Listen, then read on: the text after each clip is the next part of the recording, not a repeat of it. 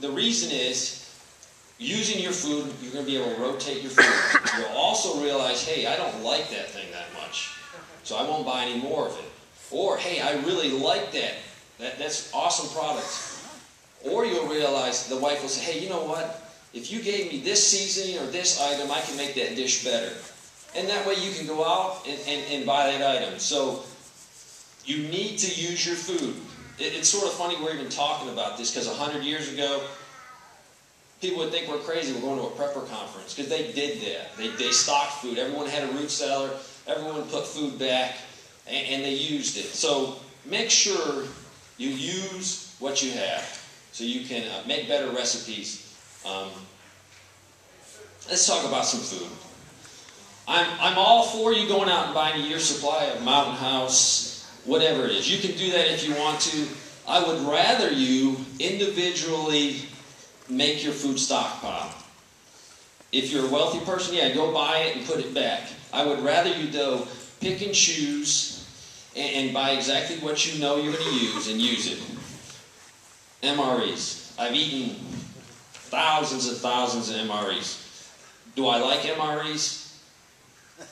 Yes, I like it. It's the environment I eat this in. If me and you want to go get a steak, we'll go get a steak. Now, let's say, I say, yeah, let's go get the steak, but I want to take the MRE with me. And I start eating the MRE, and he starts eating a steak. That is not the environment I'm going to really appreciate this MRE in. I'm going to put it down and say, hey, miss, can you bring me one of those? So when you stock food, also think of the environment you're going to eat it in. Now, let's say me and him go up to the mountains for 3 days, and this is all we have, and then about 6 o'clock at night after hiking up the mountain, we break out one of these. It's going to taste real good to us. So evaluate food under the environment you'll probably eat it in. One more thing about MREs. Most MREs you buy will have a date on them, on the case. That will tell a lot of things about the MRE. Food in general is very sensitive to heat. Very. So if you buy a year supply of food and they say, well, this is going to last 30 years, it's going to last 30 years if you have it under the controlled environment. Remember that. Because that 30-year shelf life might turn into 10 years very quickly if it's not stored right. This MRE will store at 130 months at 60 degrees. 130 months at 60 degrees. If I stored it in my root cellar, which this has been stored in there, it's going to last me a long, long time. If I put this in my shed at 90 degrees, I will get 55 months out of it. So, store your food at the best conditions you can do. That's probably the biggest thing people make mistakes. Store your food under the most ideal situation you can do. Pouches.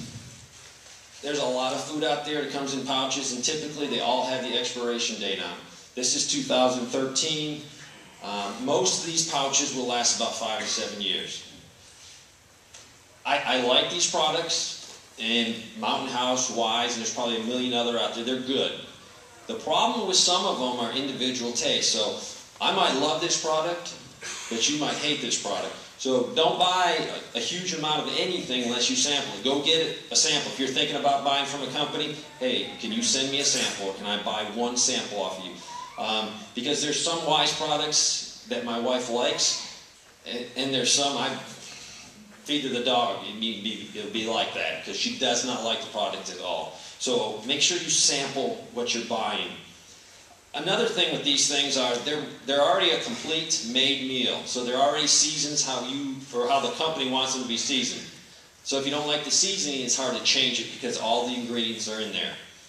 The only thing you can really do with some, if it's a rice-based product, to get a different taste is to add another cup of rice, which will also make that meal go farther. So that is an option if you think they're too spicy. Pouches are great. I'm going to talk more about them when I do bug out bags this afternoon, and that's their purpose. This is not really a long-term answer to what you need. The cost of this plus the way it's stored. It's still a great product for camping, for hiking, and for short-term emergencies like a bug out bag. Cans. there's so many companies out there right now, and most of them are good. Some of them are bad. Some of them are right now getting on board to make money off of us, which is fine. This is capitalism, so I'm all for that. When you pick a company that definitely has a track record, that's been around, and check them out. The best company I like out there is the Mormon Cannery. If you've seen my channel, I love the Mormon Cannery. I push it very hard. I am not Mormon. I get like 100 people ask me every day on my channel, are you a Mormon? No. I would support the Catholic Church, the Baptist Church, whatever church that comes out there that will offer a great product for people. And that's what it is. I've been going to the cannery a couple of years, and they're the nicest people. I recommend going to the cannery. They will not talk religion to you at all. I've been going there many, many times, and I've never had any questions to me about it. They offer a great product. And this is what the Mormon Church does for a service to people. And that's all it is. So if you're scared about going because they're a religious group, it's like going to Walmart. It's the same process. The problem with the cannery right now is in South Carolina, in Columbia, they were letting anyone come in. You didn't have to be a Mormon. You could call and make an appointment and go to the cannery. Right now, the demand for food and demand for survival supplies have gone through the roof. Literally. When I first started going to the cannery, I could go to the cannery anytime I wanted to by picking up the phone and making an appointment. Anytime. I could pick the exact time I wanted to go.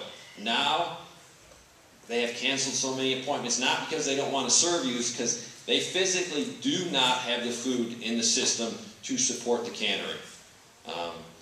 So think about that. Try it. Right now, some of the canneries, you have to have a Mormon dispensary. So if you know a Mormon, just say, hey, can you make the phone call? Can you arrange that? They are a non-profit organization. You will not find better product or a cheaper price on the product because they are selling it to you at cost. So that's why I like to promote them. There's no profit in it.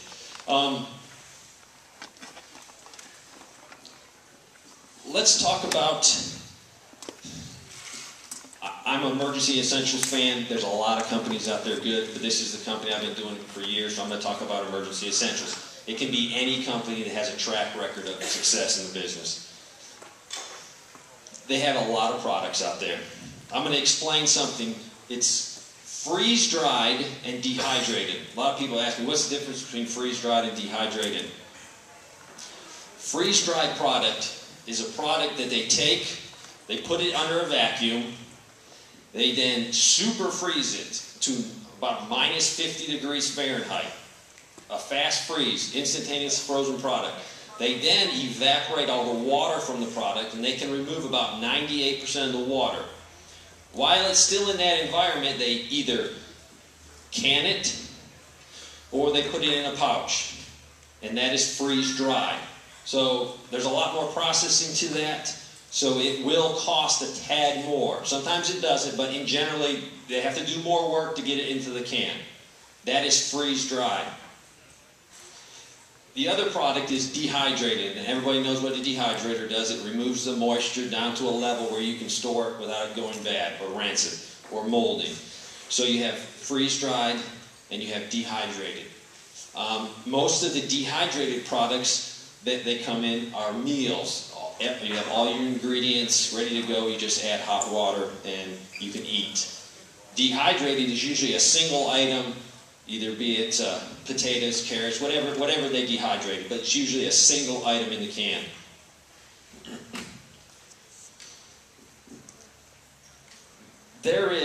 I look at stocking food in three different things. It's called your everyday food, things that your family eats. So if you're just getting started and you're like, man, there's 16 companies wanting my money for this food, what do I do? What you do, and I stress on my channel a lot, is you buy the things that your family eats. So if you have no food pantry stocked up or you're just getting started, when you go to the grocery store, you look at the sales flyer and it says buy one, get one free. And if you eat that product, buy it. I made the mistake in life of buying products we don't eat, and I will never live it down because my wife had to throw them away. So I never buy a product that we don't eat. So go to the store. If you're on a budget, coupons. Buy one, get one free, sales item. But start getting a little bit more of your everyday food. The reason that's important is your family's already used to it. So you're not going to pull any surprises and pull out things that they're not used to. If it's a short-term emergency, like the power goes off for 3 or 4 days, you're eating the same thing and you're trying to heat stuff up to make it good. So, everyday food. Buy that and stock it. You might say, well, my pantry's full, what am I going to do next? I got a small house. I would put this under short term. Let's say you get a bucket. You can go out and buy a brand new bucket, or you can go to any of the bakeries. Bilo, Ingles, anywhere you have a bakery, go there and say, hey, can I have your bucket? A few years ago, I was getting buckets for free. And then all you crazy preppers had to start doing what I was doing. And my buckets cost $1. And now they cost me $2. So there is a demand for even the used buckets. But they're still a better deal than going and buying a brand new bucket. And they're definitely food grade. So go get a bucket. And now we can turn this normal everyday food into what I call short term. Short term. I bought some beans. I'm not going to do anything special to these beans. A lot of times you can look at the expiration date. I'm going to take my beans, put it in my container. I have no Mylar in here. It's just a bucket. Whatever my family likes to eat, I put in this bucket. You can put one item in the bucket, or you can just mix it. It's whatever you want to work with. Now I can put the lid on here, and I'm going to turn this into short term. Most of those items in here will last 2 and 3 years easily. Tuna fish, 6 and 7 years. There's a lot of products that will last a long time. Now are you saying, how do I know if the food is going to go bad? The expiration dates on cans are for a few reasons. First of all, it's for a liability issue. It's just much easier to put a label on there that says expires, but that has really nothing to do with the food. Next is, they put that expiration date on because if you come and you buy this food and you put it in your closet and then all of a sudden you look at it and it expired, what do? Oh, that's no good because let's see, it expired December 28th, 2013 and it's the 29th today, so that food went bad. No. And you would probably throw it away and say, hey, we need to buy another one of these chickens. The food will not go bad.